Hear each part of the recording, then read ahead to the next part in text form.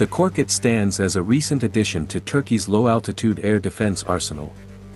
Its purpose is to replace the aging M42A1 Duster systems within the Turkish armed forces and safeguard mobile combat units against a range of airborne threats. The production contract for this self-propelled anti-aircraft gun, SPAAG, was formalized in 2016, with the initial Korkut units entering service in 2019. Collaboratively developed by Aselsan and FNSS, the production numbers have been modest. By 2020, only 13 of these systems had been handed over to the Turkish armed forces, and this Turkish artillery system saw action in Libya. The Korkut was meticulously designed to ensure the protection of mechanized troops, mobile combat units, and critical installations from diverse aerial dangers.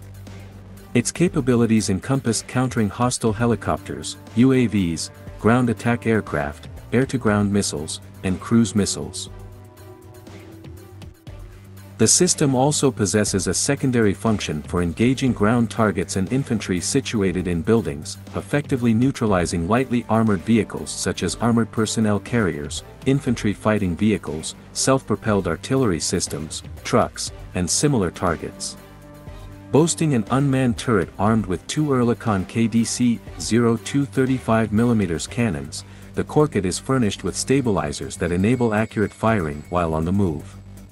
It can employ conventional 35mm ammunition as well as airburst ammunition, which is manufactured by Aselsan. This latter ammunition type significantly enhances the system's effectiveness, with a maximum firing range of 4 kilometers. With a rapid firing rate of 550 rounds per minute for each individual cannon, the air defense system employs a linkless ammunition feed mechanism that facilitates the simultaneous use of two different types of ammunition. Transitioning between ammunition types takes less than 15 seconds, and a combined total of 400 rounds are carried for both cannons. To detect and track airborne targets, the Korkut employs a tracking radar and a suite of electro-optical sensors, including TV cameras, thermal cameras, and laser rangefinders. The Korkut's foundation lies in the ACV-AD, also known as ACV-30, armored track chassis, sourced from FNSS, which bears resemblance to the U.S. Bradley IFV. The vehicle's armor safeguards the crew against small arms fire and artillery shell fragments, complemented by a crew protection system against nuclear, biological, and chemical (NBC) threats. The SPAAG requires a crew of 3 to 4 individuals for operation. The vehicle is propelled by a diesel engine generating approximately 600 horsepower, coupled with an automatic transmission. An auxiliary power unit is integrated to power all systems when the main engine is inactive. Furthermore, the combat vehicle is fully amphibious, utilizing 2 water jets for propulsion when on water.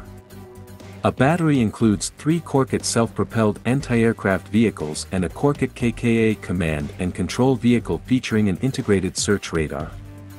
This command vehicle, based on the FNSS ACV-AD tracked armor chassis, boasts a detection range of up to 70 kilometers. It incorporates a friend or foe identification system and coordinates with higher echelon air defense units. Variants of the Korkut system encompass the Korkut D, tailored as a naval close-in weapon system, employing a similar unmanned turret housing two 35mm cannons.